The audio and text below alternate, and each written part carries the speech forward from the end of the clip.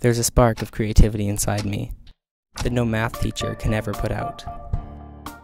I can tell that the world is full of beauty, and that math isn't what it's all about.